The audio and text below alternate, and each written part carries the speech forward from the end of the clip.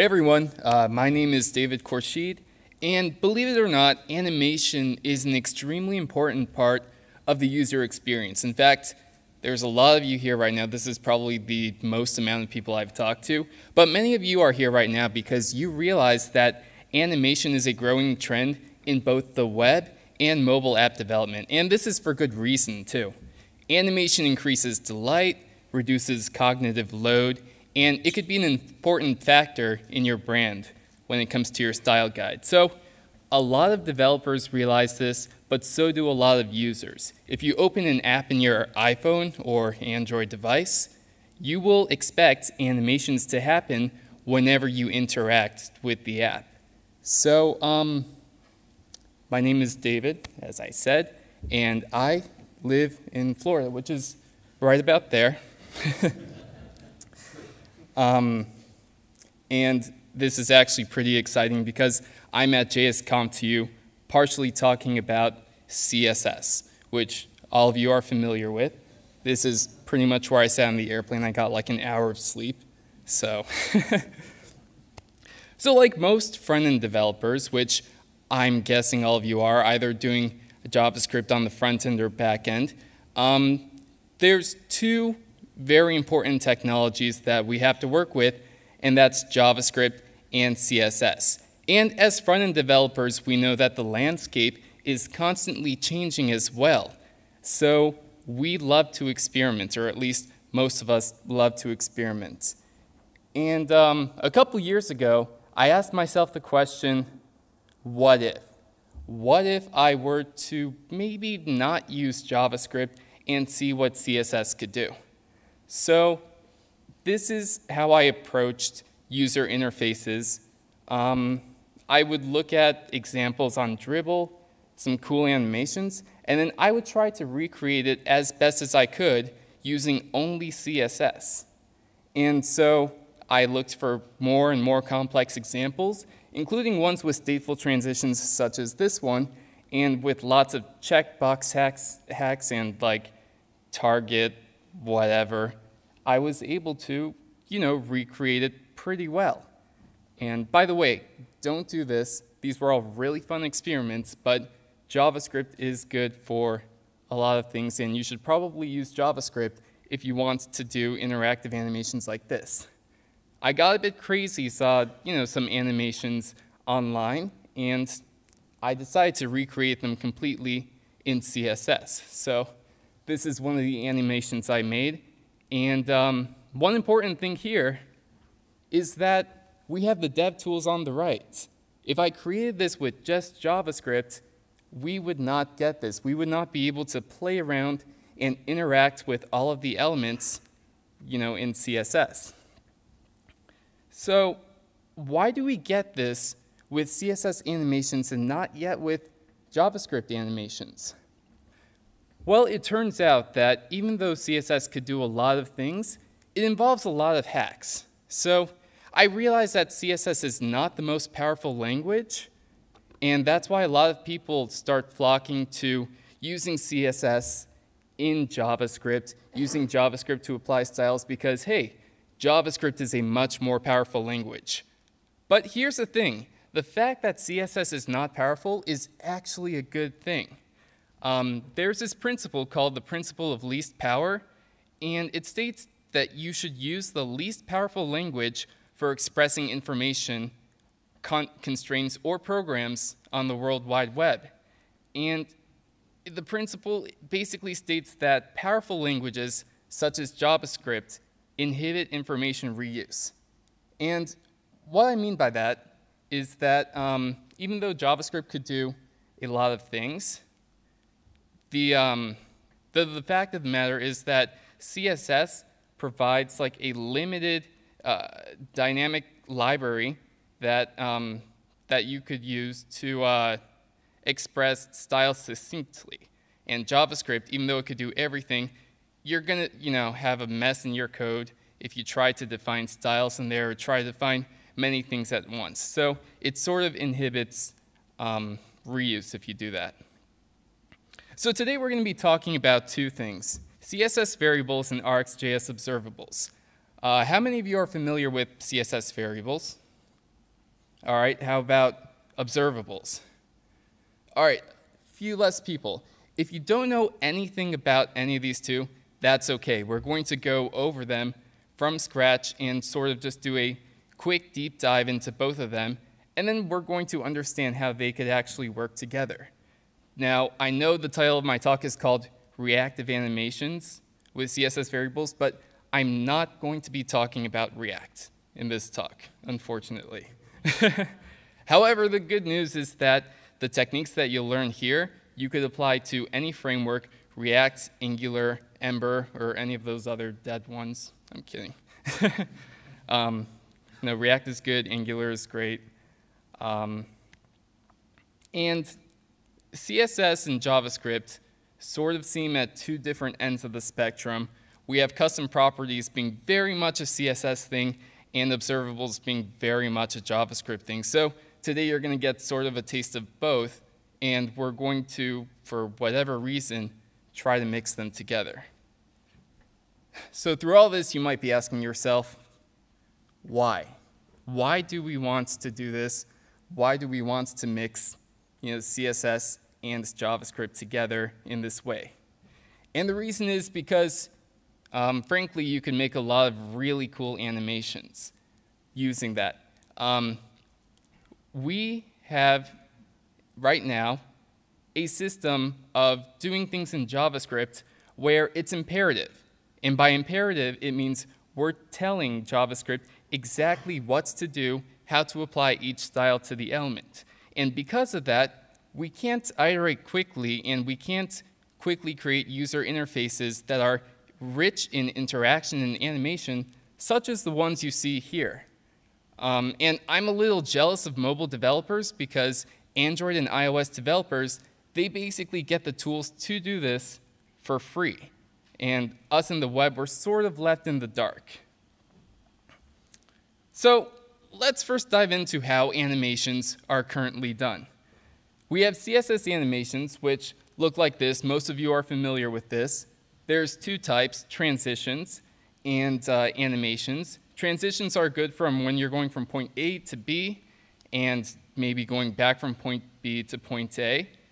And animations are good when you want to define explicit steps or keyframes in your animation so that it does a certain behavior that you want. The beauty about this is that CSS animations are declarative, they're reusable, they're also really legible. I mean, you could read this and know exactly what's going on. Also, these are built into the browser, so you don't need any external library to pull in order to get these animations. Support's also pretty good. It goes back to IE9, I believe, for animations, and hopefully no one uses IE8 anyway. CSS animations can also be offloaded to the global processing unit, the GPU, which means they are not going to be choked up by the main thread.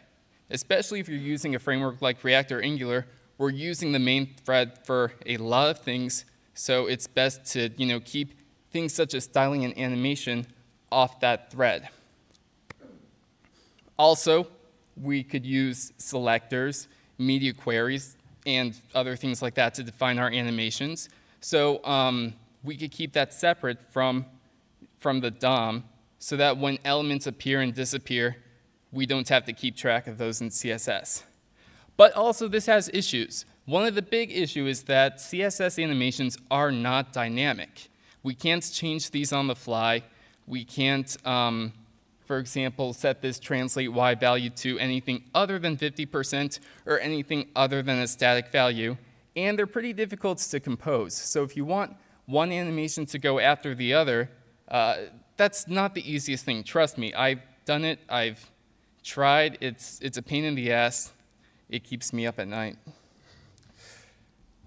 So we also have JavaScript animations. And this is the Web Animations API, which is a pretty recent spec. And it's actually really awesome because it is supported in mainstream browsers today. And it looks almost exactly like the CSS animations example. And that's because it pretty much is. It uses the same underlying constructs in order to make the animation. So this is the exact same animation we saw, and this is offloaded from the main thread to the GPU. So this is going to be really fast, really performant, and the beauty is that because it's in JavaScript, it's dynamic. We could add this to any element. We could tell it to start, tell it to stop whenever we want. But the Web Animations API is not really supported in Internet Explorer. But that's OK, because nothing is. There's also dynamic JavaScript animations, too. And this is sort of the problem that we're going to be tackling today. This is how we do them today. We use request animation frame, which basically asks the browser, which animation frame should I do this on, so that I'm not choking the main thread and that I'm making sure that my animations run at 60 frames per second. And so we run this in a loop sometimes, or we run this on events, such as this one. So over here, we're moving the mouse. And whenever we move the mouse, we get an event back. And from that event, we could grab the X and Y position from the mouse, and we're directly applying it to the style of the box. This is inline styles. This is bad for many reasons. First of all, inline styles are going to override any other styles you have. It's hard to configure them. You can't put it in a media query. Well, actually, you could. You could listen for the browser resize event and change the animation based on that. You're also updating the DOM a lot. And updating the DOM is expensive. For those of you who've heard Lynn's talk, it's an expensive procedure. And that's why React and other frameworks try to minimize updating the DOM as much as possible. By doing this, you're saying, forget that. I'm going to update it all the time, and there's nothing you could do about it. Also, because this DOM element, the box, has to exist at the time that you're adding the animation, this could also be problematic if you're using frameworks such as Angular or React, where DOM elements appear and disappear. They're mounted and they're unmounted pretty much all the time. So the problem with this is that you have to keep track of it, and you have to make sure that when it's added back, you're adding this event listener back on. And also, if you want to add more animations based on the same event listener, you either have to hard code it inside this function right here, or you have to add another event listener, which could lead to memory leaks, because that's a lot of event listeners to keep track of. All right, so let's talk real quick about CSS variables. In case you might not know, this is how a CSS variable is defined. It's prepended with 2 dashes. I don't know why. It stands out, though. And in order to use it, you would put it inside a selector, such as root. And this is the most common way that you're going to see CSS variables being defined, because this is going to cascade down and be applied to pretty much every selector that asks for the color. And for this, you would just put it inside a selector, and that color is going to be applied to any element with, with that class name. And of course, this follows cascading, and it also follows specificity too. So you could do some pretty cool things like putting this in a media query, or putting it as a different color in a more specific selector. So you have a high amount of configurability with this. Now here's a really cool part about CSS variables, and that's that you could define them in JavaScript. So we have 3 methods to do this. We have setProperty, which is going to set the custom property, and it's going to put it right on the HTML root element. You could also get the property value like so. So you just pass in the variable name, and it's going to return that value to you as a string. And there's also remove property, if you ever need it. So waiting for my slides to update. All right, here we go. So here's an example of this. I didn't make this. Wes Boss made it. Really cool example where I'm attaching what I just showed you, updating the values with JavaScript, and I'm attaching those to event listeners here. So as you could see, we could dynamically change all of these different variables, and this is just using CSS. If you can't see, I'm changing that to blue. And so our JavaScript is very small. By small, I mean you could barely read it because it's so tiny up there. But just trust me, these variables are being applied using just CSS. Here's another example. If my slides decide to let me go to the next example. But they probably won't, so that's okay. Here we go.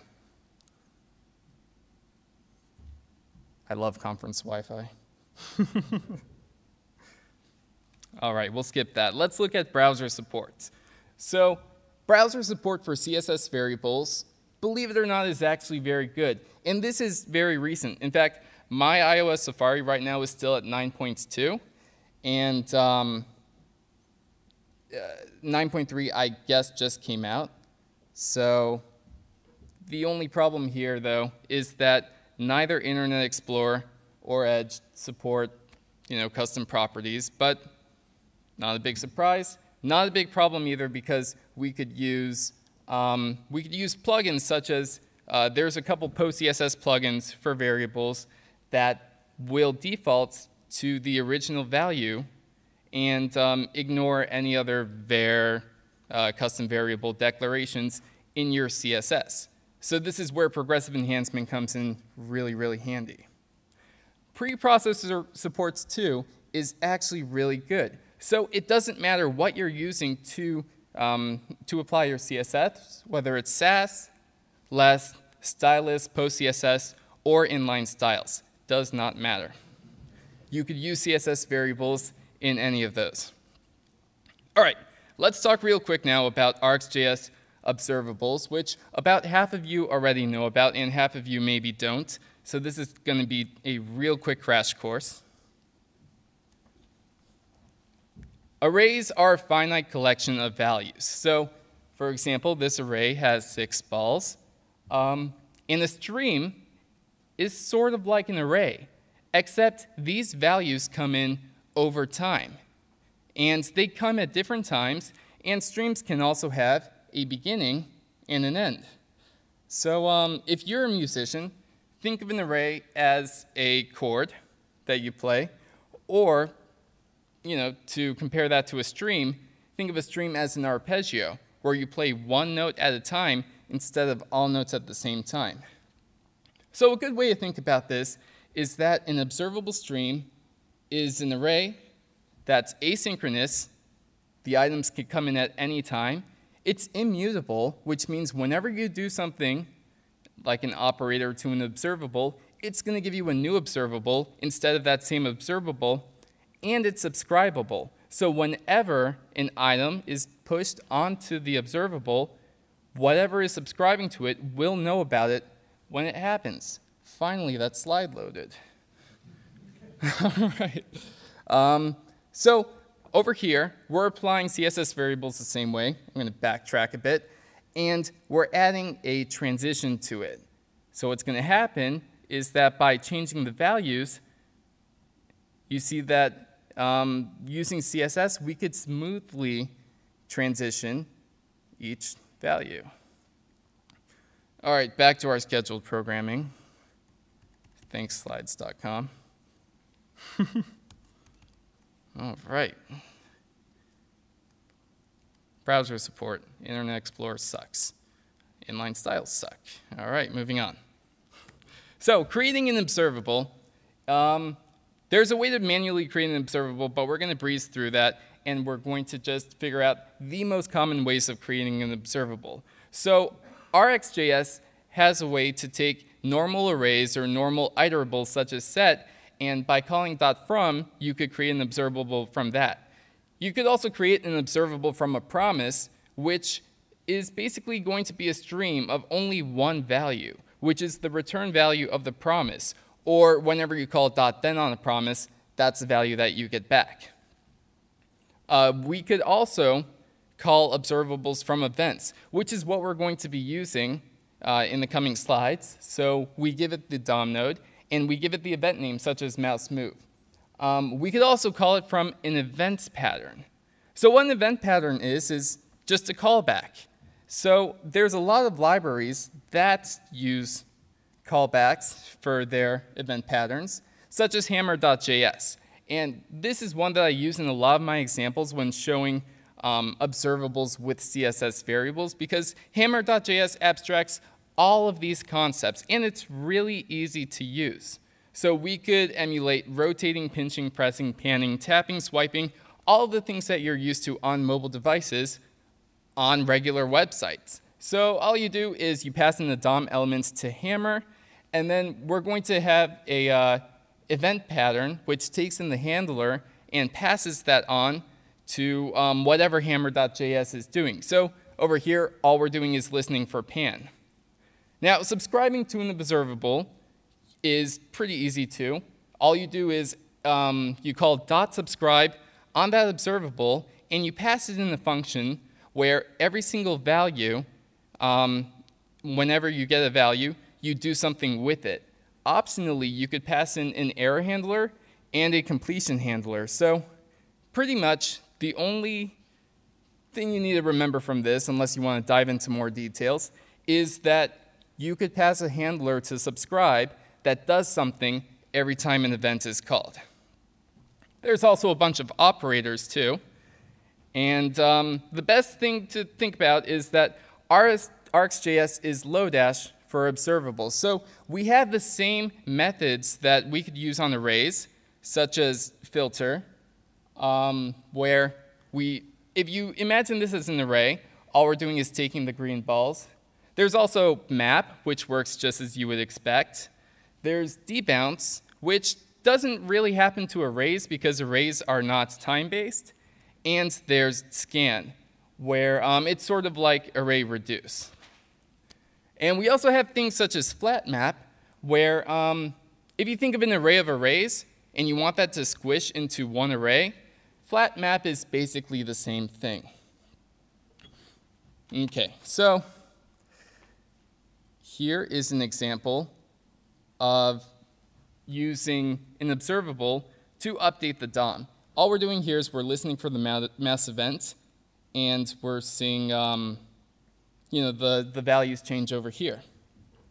So think about this. We're using an event to create an observable to update the DOM whenever the mouse moves. So hopefully, if the slides change, which I don't know if they will. Are you thinking what I'm thinking? I mean, hopefully you are. We talked about RxJS, we talked about CSS variables, and we sort of had a hint of how we could mix the two. So what if we modeled observable events as CSS variables? What I mean by this is a question that you might have all asked before, is what if we could write JavaScript in CSS? So this is where functional reactive animations come into play. And we're going to be doing this with CSS variables and RxJS observables, and trust me, they're awesome. This is not a new idea. It dates back to 1997 in an academic paper called Functional Reactive Animations, which is one involving discrete changes due to events such as user behaviors or even other behaviors, or behaviors that are based on other behaviors as well. An important quote here is, by allowing programmers to express the what, we could hope to automate the how. React is really good at doing this, but we're not the best at doing this with animations right now, because right now, the way we do this is we directly tell JavaScript how to style each element. So here's a little preview of what we're going to be doing. So taking the last mouse example, where whenever I move my mouse, the values are updated, we could see that the little husky's head moves around and follows the mouse.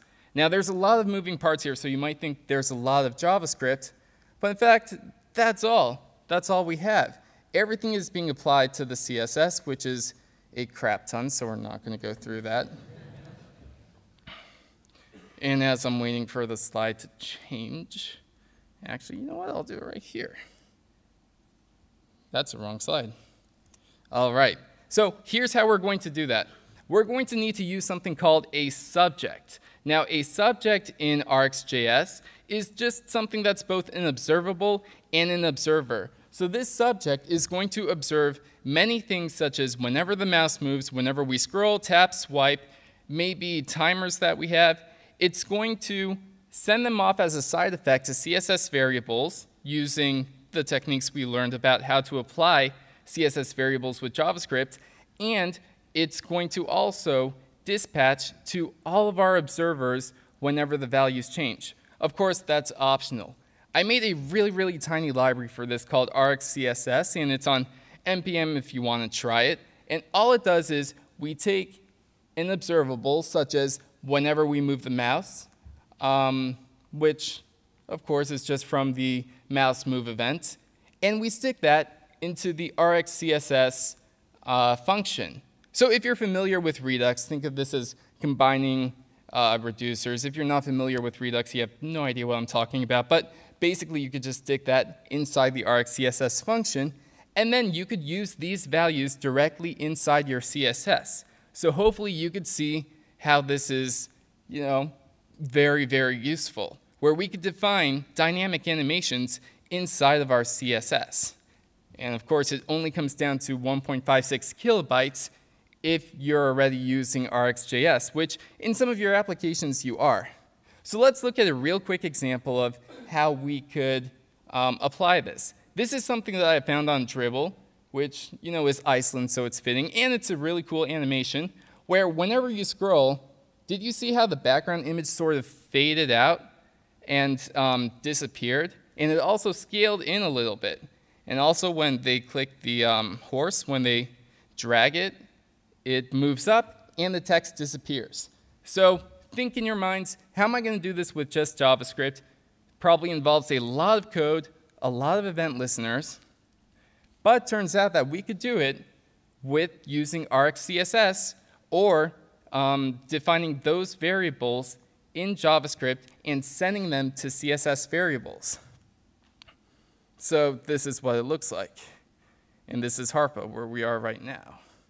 And so as you can see, a lot of things are happening, but not a lot of JavaScript is happening over here. All I'm doing is sending two observables, if you could see that. We're doing the photo pan, which is whenever we move our finger on the photo, and we're also adding a scroll event so that the background image changes whenever we scroll. And it's going to be dynamic, and it's going to also be performant. I tested this, ran at a smooth 60 frames per second. So, yeah. Change this. So, why use CSS variables? Well, there's a few reasons.